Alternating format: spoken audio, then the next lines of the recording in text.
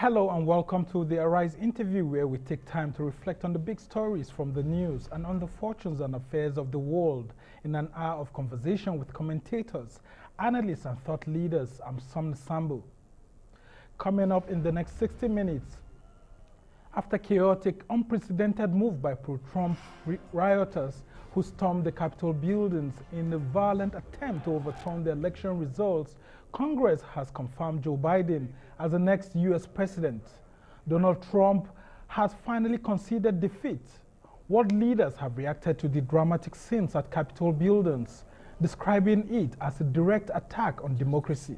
And President-elect Joe Biden says it's an assault on the most sacred of American undertakings and does not reflect America. There are reports that cabinet secretaries are discussing removing Trump by invoking the 25th Amendment. We'll speak to a Democrat, a Republican, a Nigerian diplomat, and our special correspondent.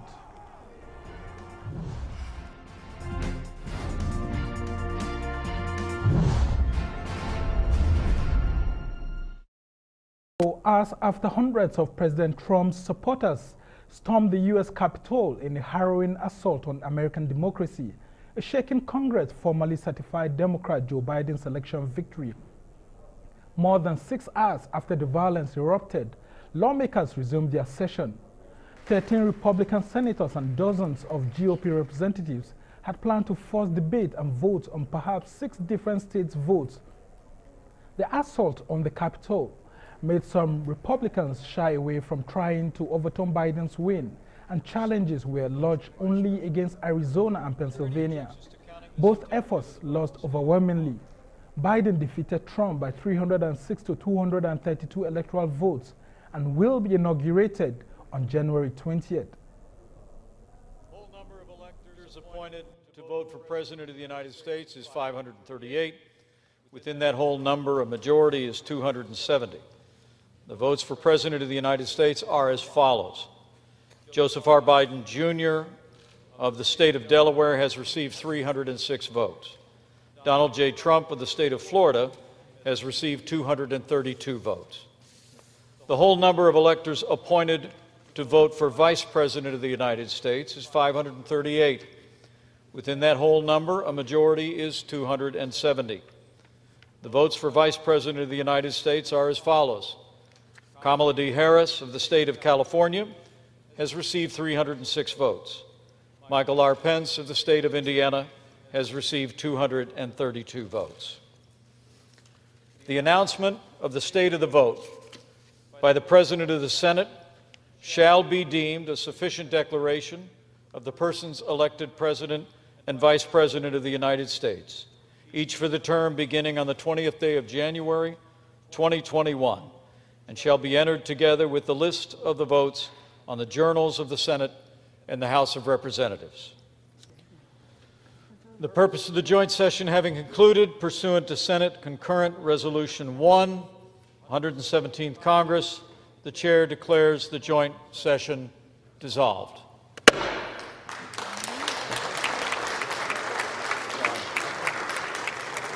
Vice President Mike Pence there. Well, for more on this, I'm now being joined via Cisco WebEx from Detroit, Michigan by a Republican strategist, Erol Morkoc.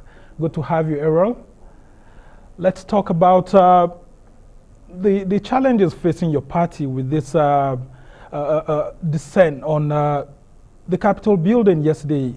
How do you think Americans will be rating your party at this point in time, considering that your president, who's outgoing right now, seemed to have been accused of, gathering all of these thugs, mobs, and all of that, and lots of Republican leaders have, though, condemned it, but it looks like the backlash is against your party, actually. Yeah, I would concur that in the short run, the optical backlash is certainly going to be against the Republican Party. A couple things to note: Donald Trump during the let's call it made-for-TV insurrection did condemn it. He has condemned it after the fact. The Republican leadership has condemned it. I condemn it. The Republican Party in general condemns it. What I will say is that Joe Biden won the presidency officially as of, it looks like, yesterday, and congratulations to him. But let's note that he won only 17% of the counties in the United States. So if we're looking at those agitators who showed up, do those people represent 50% of 87% of the counties in the United States? Probably not. A lot of those people were, paid professionals who go all around the country creating chaos. They stormed the Capitol wearing bare masks and face paint. They had no demands. They took a bunch of pictures. They went out front and took a group photo, and they left. It was embarrassing. It certainly wasn't something that we wanted to see. But in a lot of ways, the kind of conflation, just as we don't point at the Antifa riots and say that represents the Democrat Party, we certainly don't look at those agitators who created that mess there. But it certainly is good optics for the Democrat Party going forward, and something that we need to get ahead of and make sure that that's nothing that represents our party whatsoever. Talk about the accusation by some of your party members that the crowd there at Capitol was actually infiltrated by Antifa members. How true is that? Well, we have I wouldn't be able to honestly tell you if I know for a fact, but the fact is, in a lot of these protests, there's subversive agents on all sides, as we saw in the BLM protests that were co-opted by violent agitators and extremists. So, while I wouldn't say that the entire group was infiltrated, there certainly were people who were there just who like to watch the world burn. There's the difference between that and the suburbs and family people that voted for Donald Trump. Those weren't the people we saw there today. But the threat of false flag agitators on all sides of the political spectrum is very clear and present, as we all know. And we also have some top Republicans actually condemning this act and saying that President Trump had gone beyond his powers as president to actually call for this insurrection through his rhetoric, saying that the preceding hour before Congress actually met was full of vile rhetoric by the president, calling on his supporters to descend on Washington, still accusing electoral officials of fraud and all of that. What do you make out of that speech actually by President Trump before the Congress sat? Well, it's in the president's purview to present his point of view, and the way that his voters have seen this election. They see that there was a decent amount of fraud in certain areas that they've identified. He never called for insurrection. I want to be very clear on that. He did lead a march through Washington, or didn't lead the march, but went to a march that was permitted. And oftentimes, as we see with permitted marches, there are extreme contingents that break off and create abstract scenarios. So Donald Trump, he was out there. He was with his base. And the people who came for that rally, the tens of thousands of people, you didn't see tens of thousands of people storm the Capitol. You saw, a very small contingent. So I think it was a mistake in some respects, but that's the nature of third decade politics in the U.S. When you enter the third decade, usually is when you start to see the real push-pull of generational clashes. So it wasn't unexpected that it got out of hand, but it didn't get out of hand to the sense that we saw it on over the riots over the summer. There was no burning. There was unfortunately one young lady lost her life. She was shot by the Capitol Police, and she was not following their orders. Believe me, there's not going to be riots in her name either, burning down the Capitol. So, all said and done, it's good optics to try to call it, a seditious act or an insurrection. But in actuality, it was a bunch of sort of no-name thugs getting their Instagram moment, and Donald Trump quickly put an end to it, despite the fact that it was a, let's say, unprecedented moment in U.S. political history, I'll say the least. Now, one would want to wonder, do you think your party will be apologizing to Americans on the desecration of this national monument, this national institution? Because, like we've seen analysts saying that in living memory, no American who is alive right now would have thought that something like this would be happening to the Capitol. So is your party planning to actually apologize to Americans? No. No. Again, if this was like a bunch of armed people who had, run into there and kept hostage and had a bunch of demands and were trying to literally take them to democratic process that we were supporting, that's one thing. I don't think we've gotten any apologies from Joe Biden for the crazy acts of violence that were committed wrongly, and I'm sure not with his approval in his name. So no, we don't owe an apology to the American people. In fact, a great deal of our supporters were very suspicious of that congressional hearing. So, I think America as a whole needs to take stock of the situation that led us to that position. But this isn't the sin of the Republican Party that we need to apologize for. When abstract actors from outside of our party co-opt a very small fringe of our party, that's something that we all condemn as Americans together. So collectively, we should do that. And while the rest of the world is watching, a lot of people are wondering why it took President Donald Trump so long to concede victory. What are your thoughts on that? Well, quite simply, he's an outsider. He's a renegade. He's not an inside politician. He's not here for it to be a career. It's not a career move where he's weighing his reelection weights. It's quite healthy to challenge, let's say, the darkness, right? So only cockroaches are afraid of the light. If you can't stand up to an audit, if you can't stand up to questions on your democracy, you don't have one. So Donald Trump pushed and pushed and pushed, and they went through every single legal discourse. Just like, keep in mind, that's the Al Gore standard. This isn't the Donald Trump's invention, a man who just entered the political sphere a mere 4 years ago. This has been going on for years. So eventually, in the end, as he said in the beginning, if the Electoral College and everything goes through, he will concede, which he did. But there's no shame in playing to the whistle. And a lot of his supporters really appreciate that about him, that he wasn't going to go quietly into the night.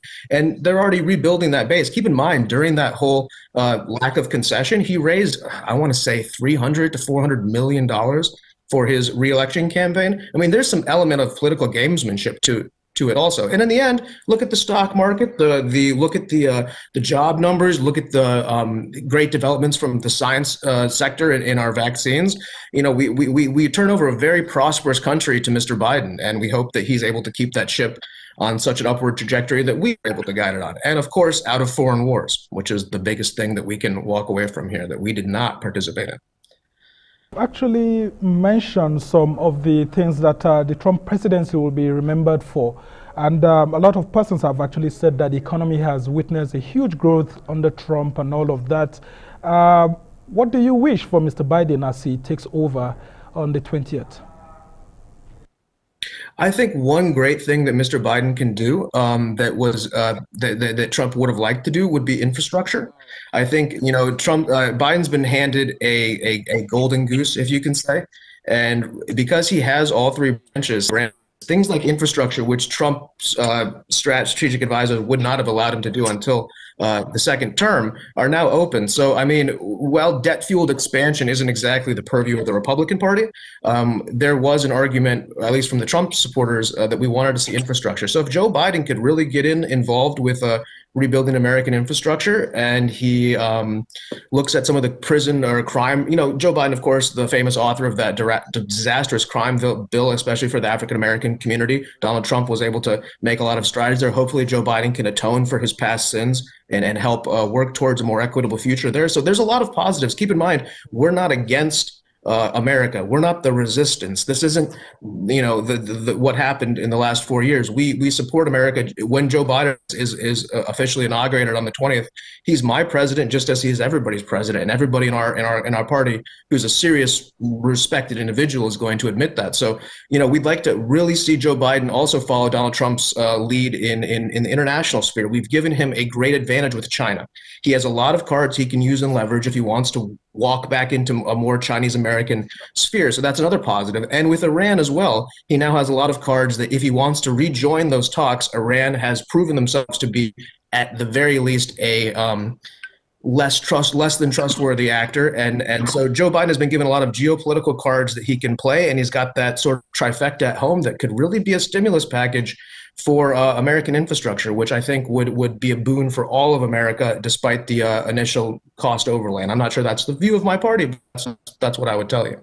Right, Erol Morkoc, a Republican strategist, thanks so much for speaking to us from Detroit, Michigan. And I really love that part you talked about of the protesters, that some of them were actually trying to get some Instagram moments there. I mean, that's what usually happens during situations like that. Really nice speaking with you.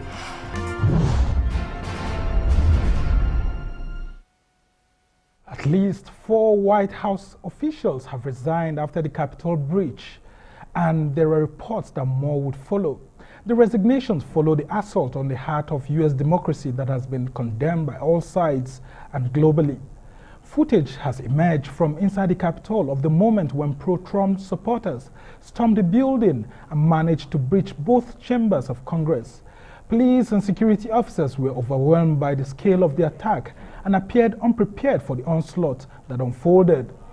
Members of Congress were evacuated and were forced to shelter in secure locations. One woman was shot dead by security forces inside the building. 3 others died after what have been described as medical emergencies. The mayor of Washington has extended a state of emergency for 15 days to ensure peace and security through the inauguration of President-elect Joe Biden and Vice President-elect Kamala Harris.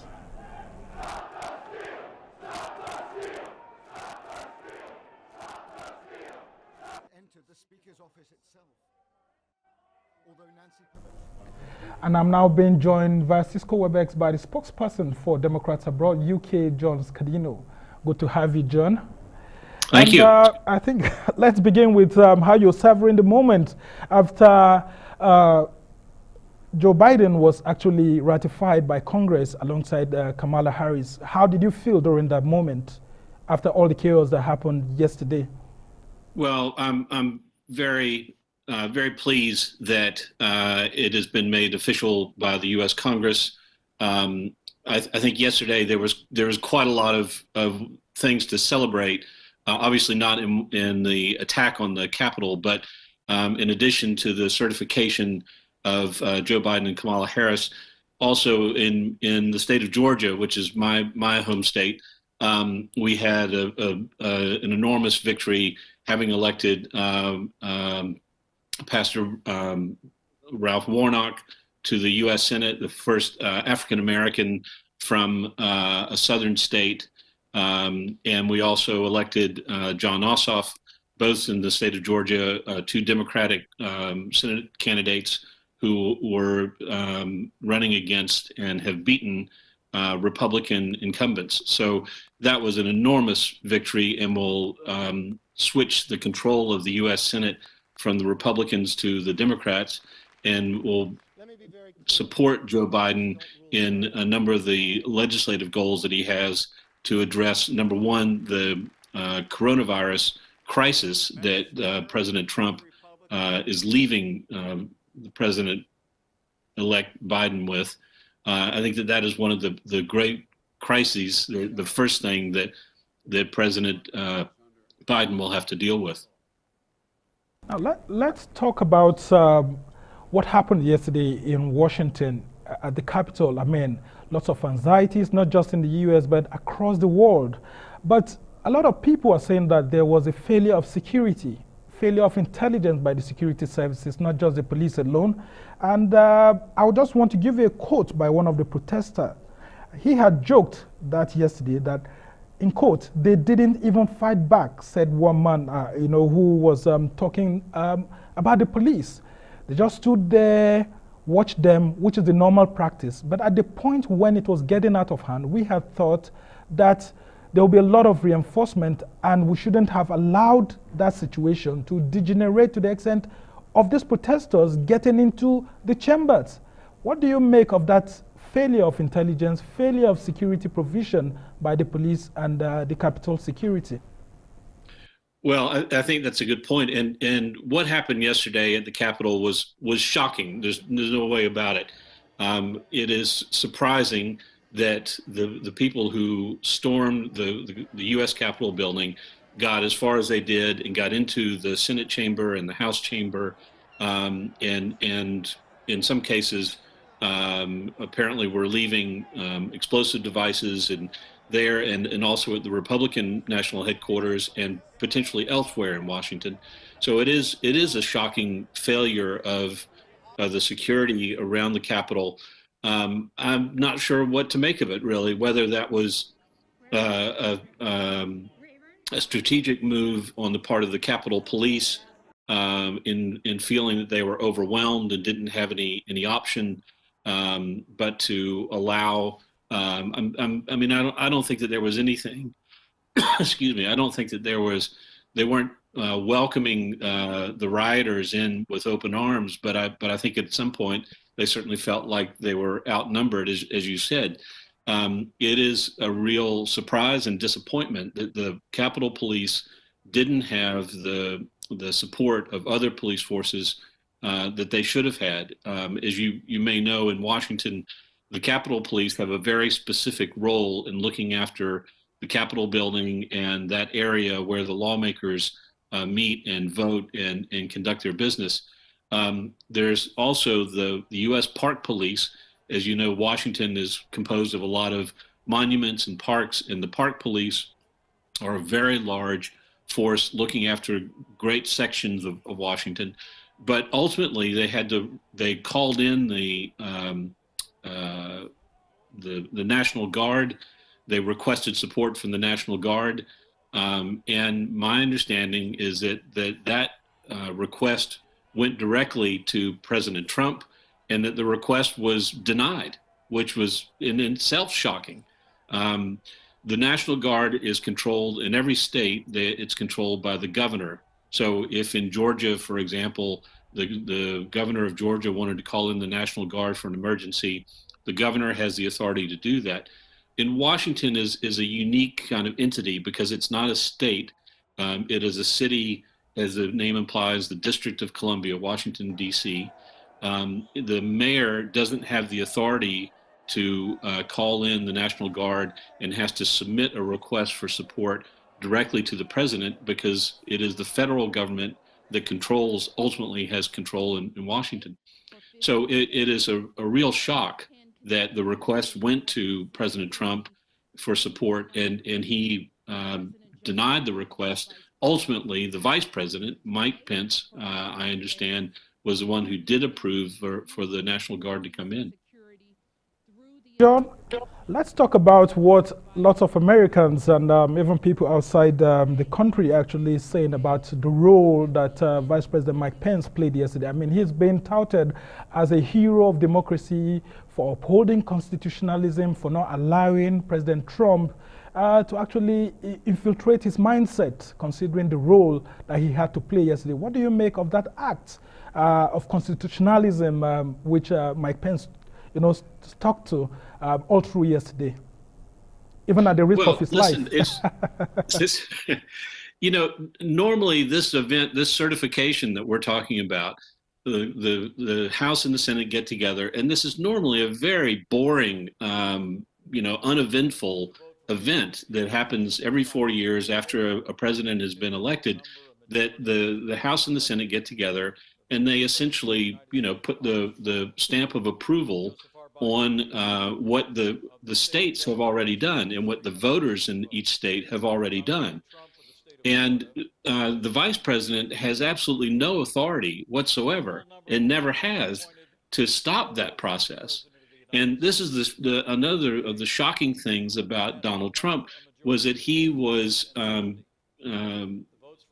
broadcasting these untruths that Vice President Pence would have the ability to come in and somehow stop the process. Pence never had that power. He doesn't have the ability. The Constitution doesn't give him the authority to stop something like that. All the vice president can do is preside over the ceremony of what's happening and recognize that it's going through. But Vice President Pence never had the authority to do anything other than accept to the result. I think it was sort of remarkable, I suppose, of Pence to finally say to Donald Trump, look, I can't do what you asked me to do. I don't have the power to do that. Even if I wanted to, I couldn't do it. And when he finally did say that to Donald Trump, as he is wont to do, President Trump doesn't like to have anybody contradict him. So he got very upset with Pence and said some unpleasant things about him. Now, John, let's talk about the resignation of most staff of the outgoing President Trump and the plans by some of his cabinet members to invoke the 25th Amendment and actually make Pence to enjoy the remaining 2 weeks, if that's possible, before Biden is sworn in. What do you make of that, and how feasible do you think that is within just these last 2 weeks we have left?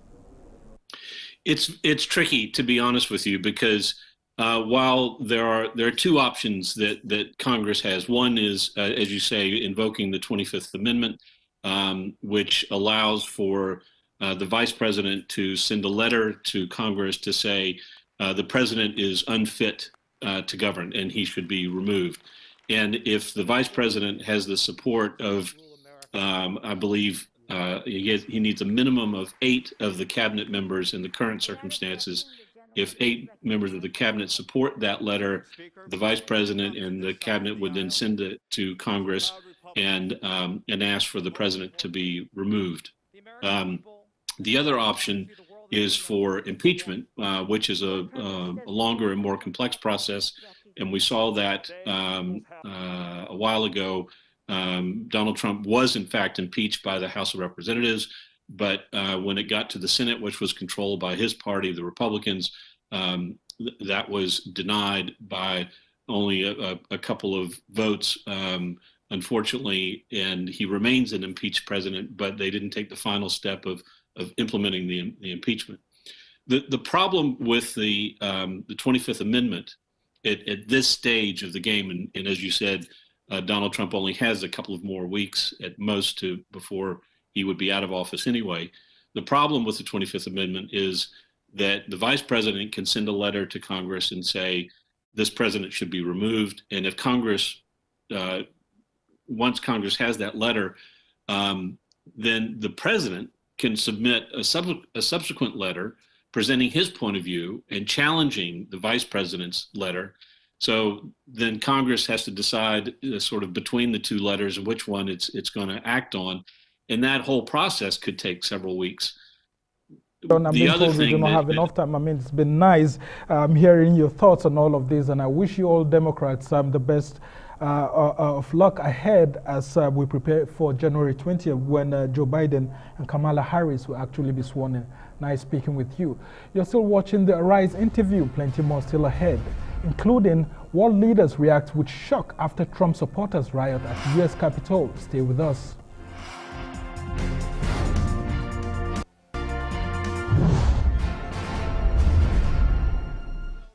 Welcome back to the Arise interview, where we speak to the newsmakers as well as ordinary people doing extraordinary things around the world and featuring the voices at the heart of the stories. I'm Sumner Sambu. The massive breach at Capitol Hill has raised questions about the security failure in the United States. World leaders and top diplomats expressed strong condemnation of the political chaos in the U.S. British Prime Minister Boris Johnson described the incident as disgraceful, and terribly distressing was the reaction of Australia's leader Scott Morrison. Former U.S. President Barack Obama said the insurrection at the U.S. Capitol was a moment of great dishonor and shame for our nation, but we had been kidding ourselves if we treated it as a total surprise. French President Emmanuel Macron also commented on the issue. I just wanted to express our friendship and our faith in the United States. What happened today in Washington, D.C. is not America, definitely. We believe in the strength of our democracies. We believe in the strength of American democracy. Absolutely terrible in terms of the violence, the activities that we've seen. We've just seen, confidence in democracy being shattered, quite frankly, and there's no justification for the level of violence, full stop, that was on show and has been on display. And people have been assaulted, people have died. We've also seen, law enforcement officers being assaulted too.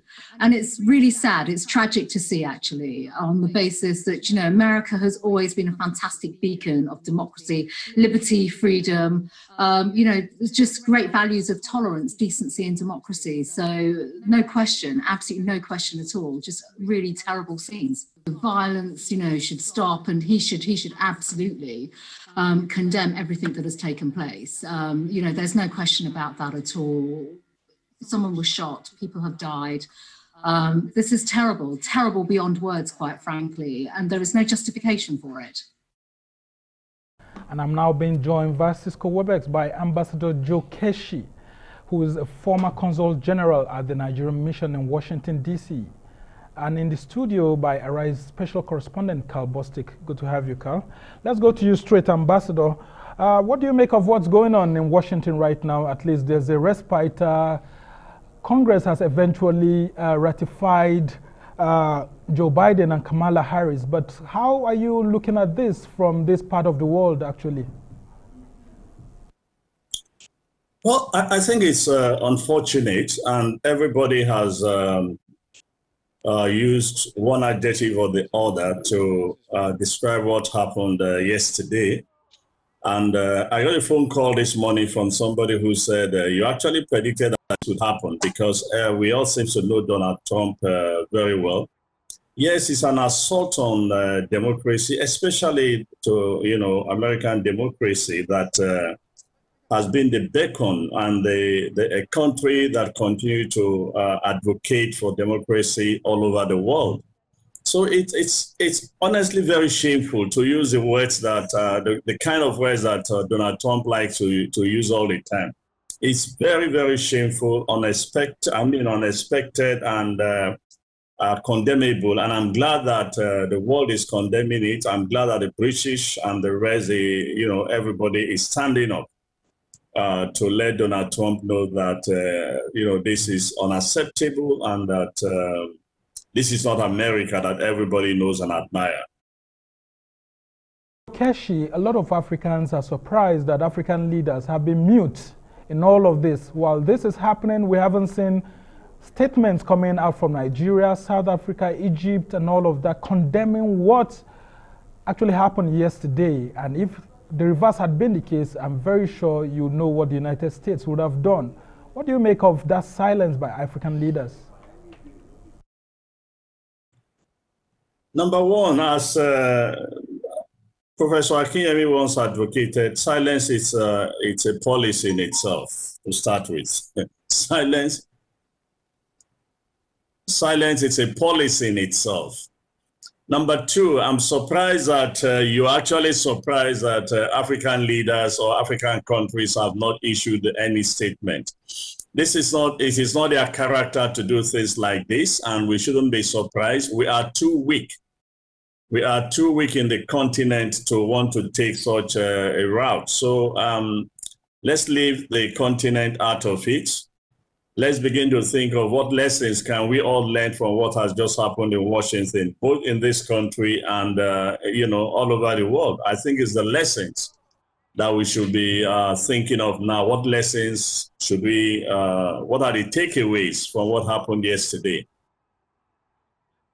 Before this election, we had the International Crisis Group actually warning that the U.S. democracy may actually be in danger if the institutions in that country do not work very well. Let me read out what the crisis group had actually said.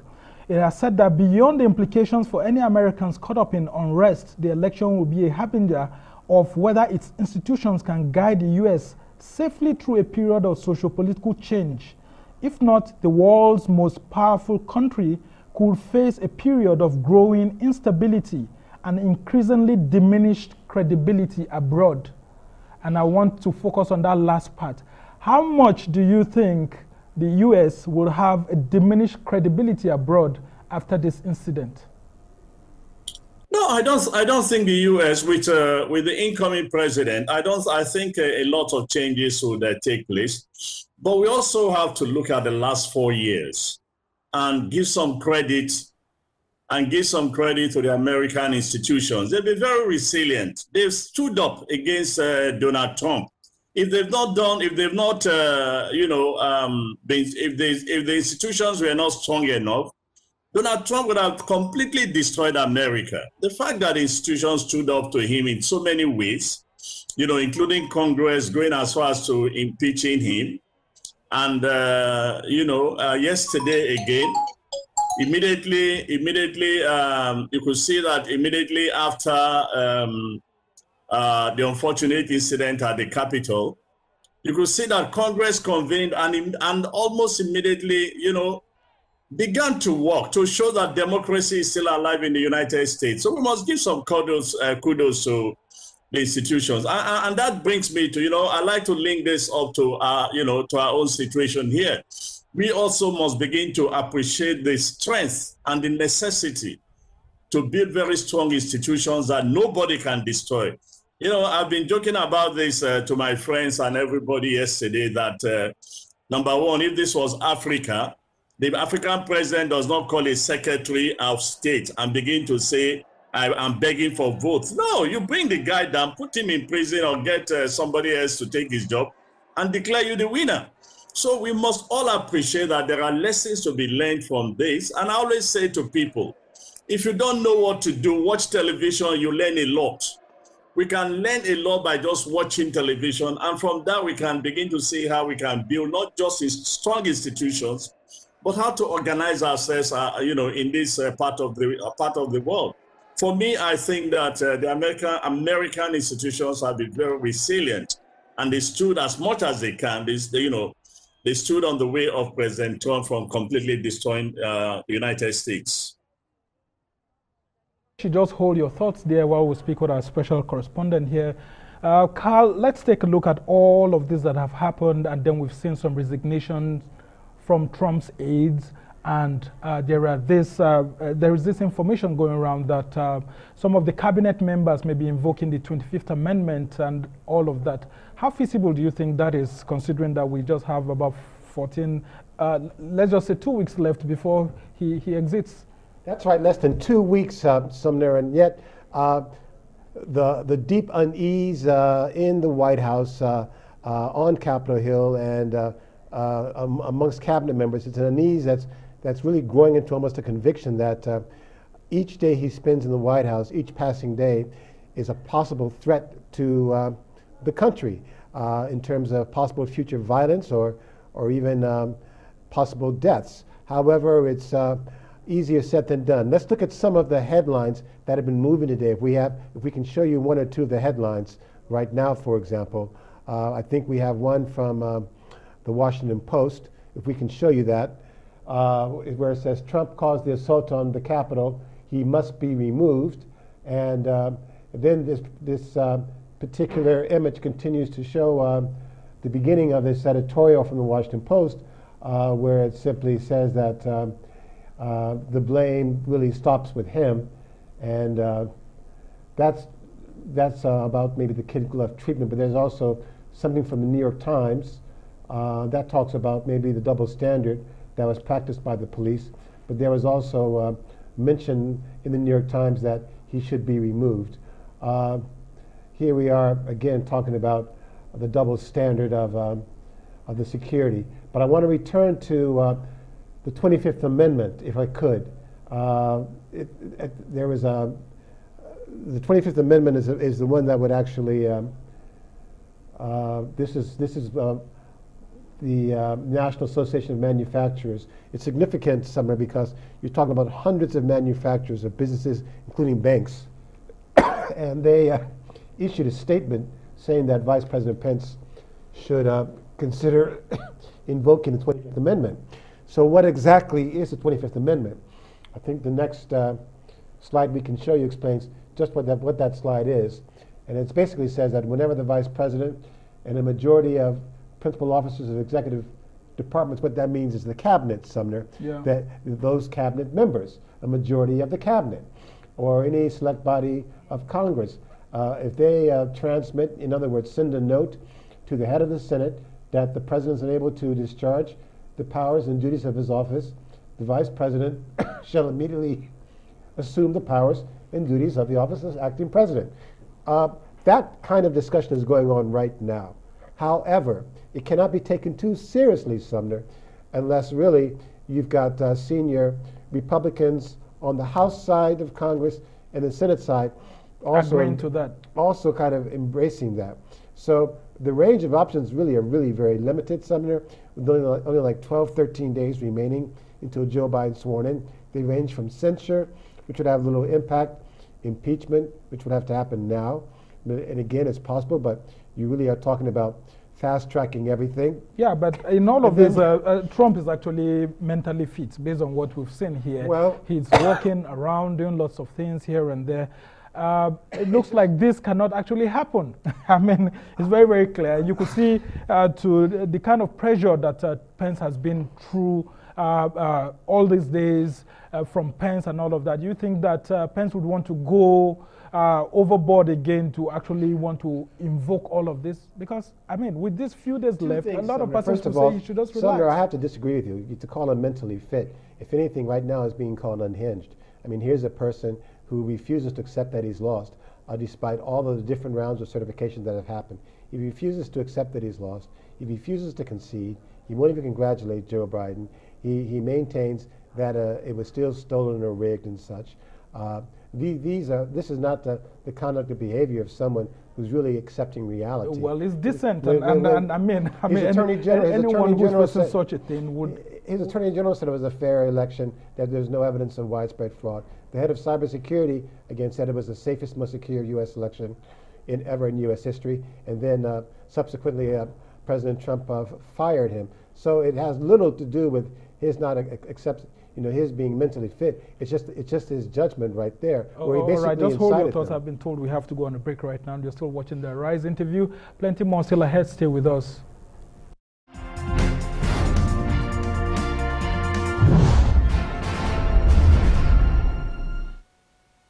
Welcome back to the Arise interview. And we still have here with us Arise special correspondent Karl Bostic and alongside Ambassador Joe Keshi, who has been with us. Thank you, Ambassador, for still being with us. Now, let's talk about some of the issues that have come out of this. Apart from the world leaders condemning it, there's this fear among some intellectuals too that some African countries may copy this kind of style, and then you have lots of NGOs, lots of people who do not agree with the system trying to invade parliaments and all of that. How do you think this can be prevented so that people do not use this as a standard for dissent in African countries?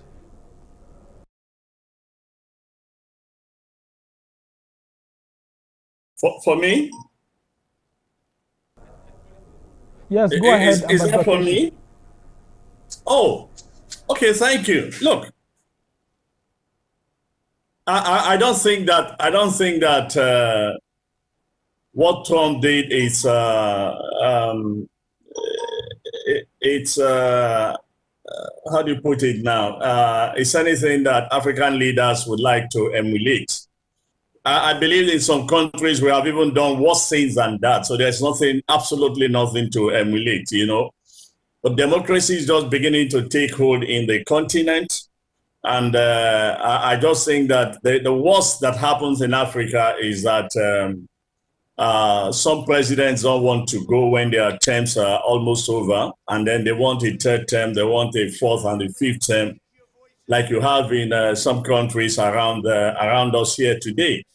So that's not the lesson we should, we should learn, or that's not a lesson for us to learn. What Trump did is uniquely Trump. That's the honest truth that we must face. It's uniquely Trump, and I don't think that anybody will do that in Africa as of today. In those days, yes. What we do in Africa is different from what happened in, we don't do all this in Africa. Even before the number one African president would go and start telling crowd to invade anywhere. Before then, they would have arrested all the opposition leaders and locked them up and declared themselves president. So there's nothing to learn from what happened yesterday, because we have, it's uniquely Trump, and we also have our own unique way of dealing with our own problems. So I don't think that it will occur in the continent. I can almost predict that it will not occur, or let me put it this way, that's not our style. We have our own style, but that's not the way we do things in, I joked with a friend of mine yesterday. I said, even today, I said, look, if Trump had consulted us in Africa, we would have told him, we would have showed him how to rig election. You don't call a Secretary of State and said, please give me votes. No, we know how to get these votes in this continent. So there's no lesson to learn from Trump over this. It's uniquely what happened. It's unfortunate and it's been condemned. And for me, I don't think there's any lesson to be learned from that, because we have done worse things in terms of both during the military and in recent times in Africa. To go, Ambassador, there's this diplomatic statement from Russia yesterday, which I thought was undiplomatic. Well, Russia had said that the U.S. electoral system is archaic and the politicization of the media is responsible for all that we saw yesterday. What do you make of this statement from Russia, and do you think it was actually hitting the U.S. below the belt? How archaic, indeed, if true, is the U.S. electoral system? Look, I think what you should bear in mind is that a number of anti-American countries like Russia, they found a very good opportunity to poke fun. They're just making fun and enjoying themselves. They're just making fun at what happened yesterday in America. And I think the Iranians too have issued statements, you know, and every country that suffered under Trump or that was isolated under Trump, I just found an opportunity to make fun of the United States, you know, yesterday. But what happened yesterday was not typically American. It was just the effort of an ambitious, you know, leader to perpetuate himself in office, and having failed, going through the legal system, and with no evidence to back his claims of a rigged election, you know, decided to go to the street and organize some, you know, ruffians to harass or embarrass members of Congress. Again, I make the point that this is just uniquely Trump, and a number of countries are now speaking up. Some are very serious, like the British and the French and the Canadians and the rest. They've made very valid points. But the Russians are just having fun at the expense of the Americans. That's all.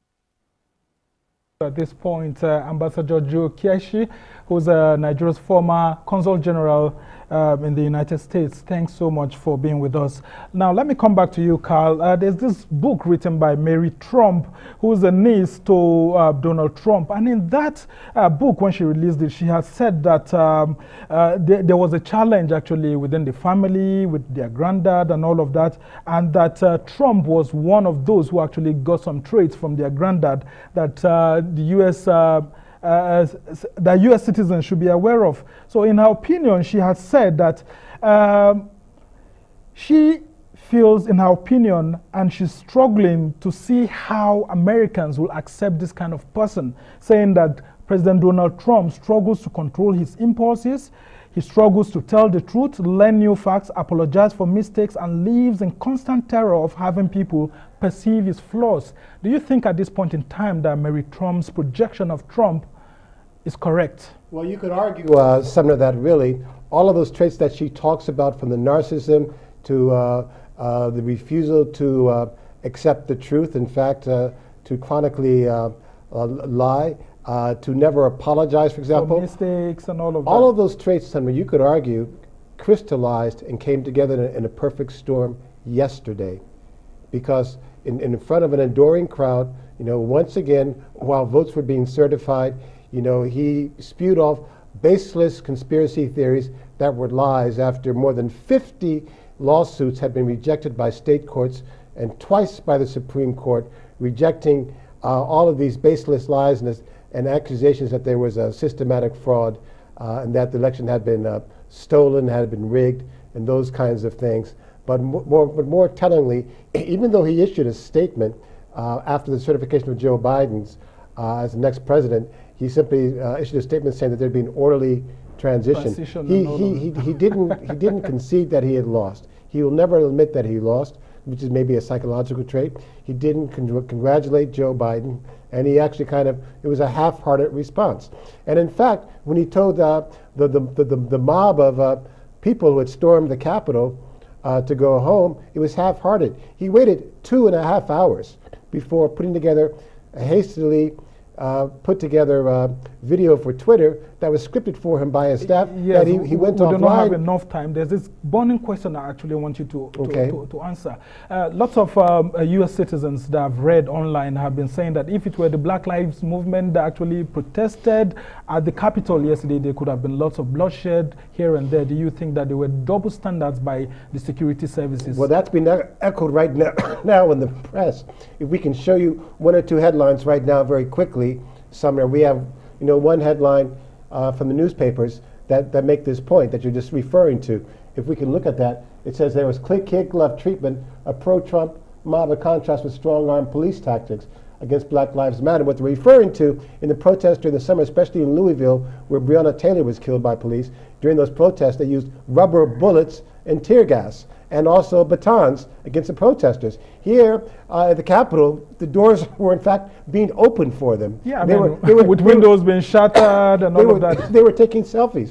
And let's look at another comment by the New York Times. I think we have another comment from one of the newspapers about the double standard here. If we can look at that slide for you, in which they talk about this double standard. The Capitol breach, no, that's about impeaching and convicting right now, which is what the New York Times is saying. But just before this slide, if we look at it again, if we can go back to that, the Capitol breach draws sharp condemnation of law enforcement, excuse me, because of the double standard. And there's a very interesting quote, Sumner, if we can draw up that quote for you very quickly from the New York Times. If we have this quote from this article about the double standard. Just move on. We don't have it, but there's this thing that's being said clearly there that the Capitol Police were clearly outnumbered, and it looks like they were unprepared for it. Do we have that quote that we can show you? Well, it's not available right now. Okay. Well, basically, it was a lawmaker from Louisville who was simply saying that, if it was a black person, it would have been tear gassed and rubber bullets. But if you're white and you riot, it's no problem. Nothing will happen to you. And that's the feeling right there, this double standard. Not only you have 2,000 Capitol Police, on duty there, and they were lax and they didn't resist them entering. They didn't arrest them. They opened doors for them. They took selfies with them. So like, whose side were they on? And who were they protecting? But to put things in final context is this, Sumner. When we talk about the kind of threat it was to American democracy, very, very quickly, let's look at the Civil War where the country was torn apart. The Civil War, you had the North against the South, the Confederacy, which is basically trying to overthrow the Union and secede to preserve the right of slavery, to preserve white supremacy. The Confederacy, they never even got close to the Capitol. This was an armed occupation of the Senate and the House, temporarily at least. Yeah, with the Confederate flag even right inside the building. They never, during the Civil War, they never even got that close to the Capitol. And the last thought is this: that Confederate flag, such an insult. Just only a day after Georgia elected the first Democrat black senator from the Deep South to the U.S. Senate. Now, just before we go quickly, how embarrassed do you think Mr. Trump's allies in the Republican Party are at the moment? And do you think the Republican National Committee should be apologizing to Americans for what has happened because of its president? Sumner, it's more than embarrassment. The party's torn apart. I think what's happened is now you've seen a real rupture, a real break of the party with Donald Trump. Where you have Lindsey Graham, one of his closest allies, saying on the Senate floor, I can't go any further, count me out. You have Mitch McConnell, one of his staunchest allies, saying that this is sending democracy into a death spiral. So right now, and again, this one final thought is this: in one term alone, he's lost the House to the Democrats, he's lost the Senate, and he's now lost the White House. So what kind of leadership can he provide the Republicans moving forward? Well, thanks so much, Karl Bostic, Arise News Special Correspondent. I want to thank all our guests earlier on that we had on the show. Well, that's it for this edition of the Arise interview with me, Sumner Sambo. Do join us again tomorrow. From me and the entire team here in Abuja, goodbye and thank you for watching.